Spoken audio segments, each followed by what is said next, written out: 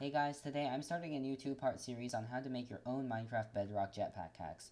This hack allows you to fly in the direction you're facing while bypassing most server-side anti-cheats. In this video, we will be finding the pointers we need to make this hack. Okay, so first you're going to want to start Minecraft and Cheat Engine. And you're going to want to attach Cheat Engine to Minecraft, so click this, hit the Processes tab, and open minecraft.windows.exe. And now we're going to want to go into a world.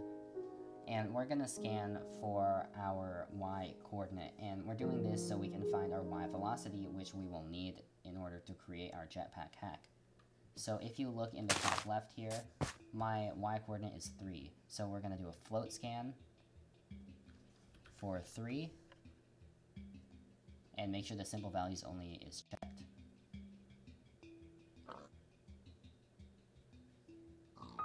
And now we're going to come over here and look in the top left of our Minecraft window again, and now it says 4, so I'm going to do a scan for 4. And I'm going to jump up to 5 and do a scan for 5. After this, you should have a few values left, and now we're going to have to find out which one of these is the correct y value. So I'm going to freeze one at a time until my jump becomes weird. I'm going to freeze this, I'm going to try to jump, and it kind of moves me up and down. It's trying to teleport me back down. So that's how I know this is the right value. I'm going to delete the other two. And now I'm going to right click this and hit pointer scan for this address. And change the max level down from 7 to 5 so it's faster. And make sure the max offsets per node box is unchecked. Now we're going to need to press OK. And name our file something. I'm going to name it vid. And now we have to wait for this scan to finish.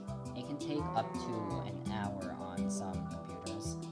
Most of the time it doesn't take longer than 5 minutes though. Okay, so we're back and my scan has finished. It took about 2 minutes. So what you're going to want to do now is make sure you keep this window open, and you're going to want to restart Minecraft. And after you do that, you're going to want to reattach Cheat Engine to Minecraft. So just click this again and select minecraft.windows.exe. And go back into a world again and scan for your Y position.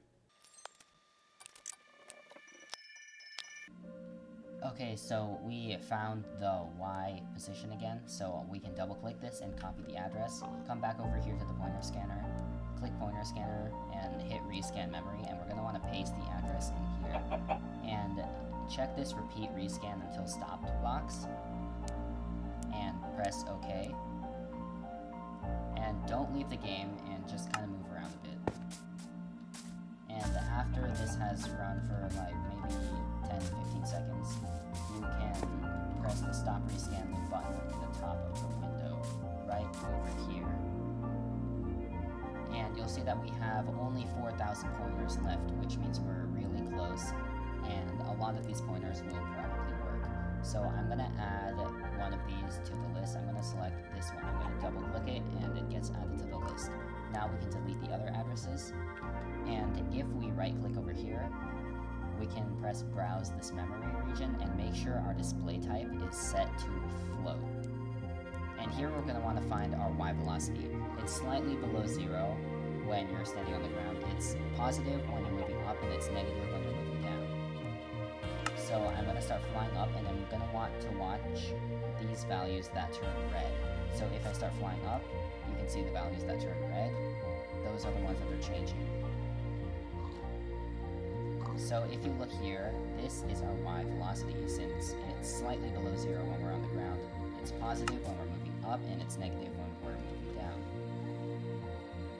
So instead of adding this to the address list, we can just click this, and we're going to want to move the upper offset of this until we get to the y velocity.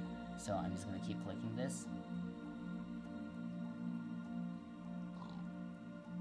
And here we're at the y velocity. I can press OK, and we can find the x and z velocities very easily, because if we come in here, the x is the one right before it, and the z is the one right after it. So we can copy this, and we can paste it.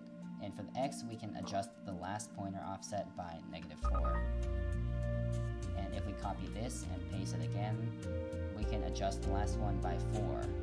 If we drag the Y to the middle, we we can then name these in order. Now restart the game, join a world, and just make sure the pointers still work. Okay, so now that we have our velocity pointers, we're going to have to scan for the direction we're facing in. So if we come over here, we can teleport ourselves somewhere, and type this in, and make sure the X and Y rotation is 0. And after we teleport ourselves, we're going to have to do a scan for negative pi. It could be just an approximate value, and we'll find a few of these values, and once you rotate your head to the right a bit, you'll find one that changes. This is the right one. We can add it to the address list, and now we just have to right-click it and pointer scan, and we're going to do the same thing we did for the Y coordinate.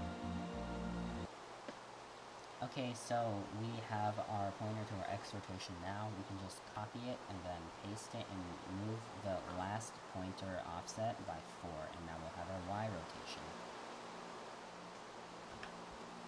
And we now have all of the pointers that we need to start making our jetpack hack, and we'll start coding in the next episode.